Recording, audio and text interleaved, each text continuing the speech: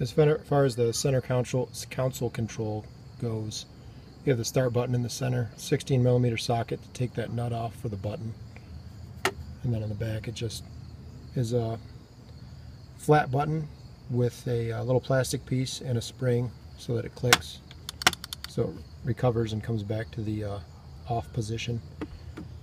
That's really easy to install. And then your choke lever is going to go up here.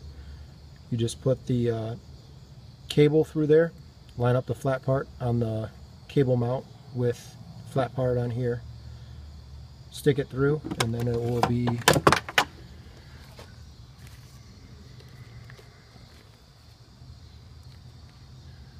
this screw, real thin, it's threaded, or nut will hold that on. Underneath that, you're going to want to put this down just so that the water doesn't get down inside the choke cable and rust it.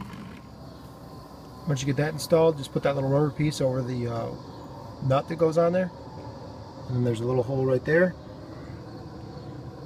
You slip on the choke knob and then screw that little tiny screw into that hole to hold it in place.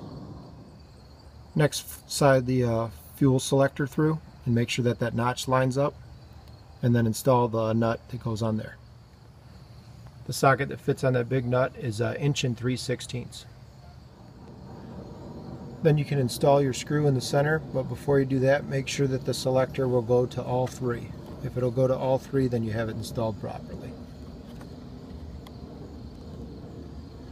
Off is to the top, on is to the right, reserve is to the left.